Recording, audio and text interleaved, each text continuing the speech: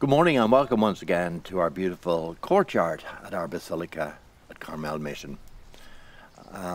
We finish up our week of honouring mothers and motherhood with a poem by E.E.Cummings, that famous poet who was born in 1894 in Massachusetts.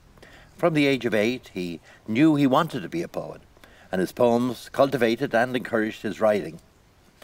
He was educated at Harvard, where his father was actually a professor, and he began to develop an interest in modern poetry, which ignored conventional grammar and syntax, while aiming for a dynamic use of language.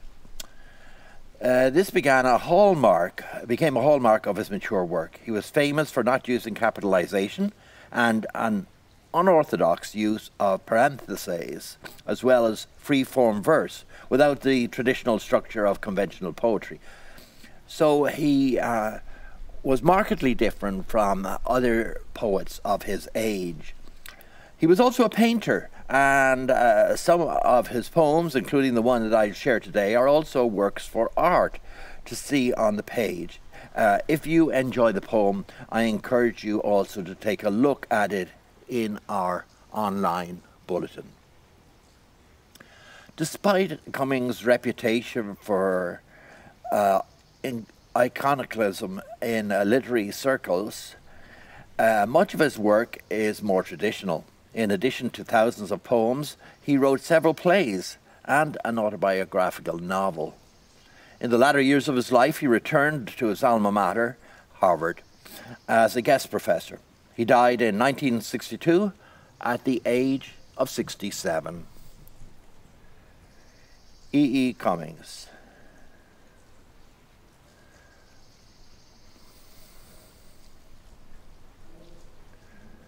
The poem is entitled, "If There Are Any Heavens, My Mother Will."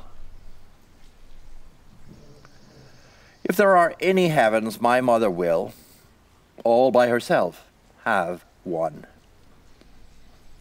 It will not be a pansy heaven, nor a fragile heaven of lilies of the valley, but it will be a heaven of blackened roses. My father will be deep like a rose, tall like a rose, standing near my, swaying over her silent, with eyes which are really petals, and see nothing with the face of a poet really, which is a flower, and not a face with hands which whisper, "This is my beloved, my..." Suddenly, in sunlight, he will bow. The whole garden will bow. Cummings enjoyed a close and supportive relationship with both his parents, and his love for them truly shines through in this poem. He clearly knows his mother well, and she's enough of a force for him to imagine she will be able to organize heaven to her own liking, with only the flowers that she approves of. Perhaps some of us can relate. His father will be a flower in her garden, lovingly watching over her and honoring her. What a beautiful image. What flowers will your mother have in her garden in heaven?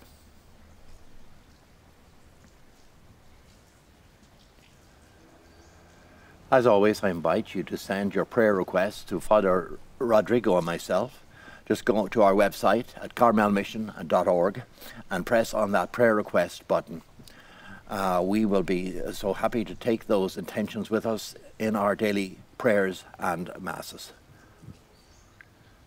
Thank you again for joining us this morning, and I wish you a day full of happiness, peace, and good health.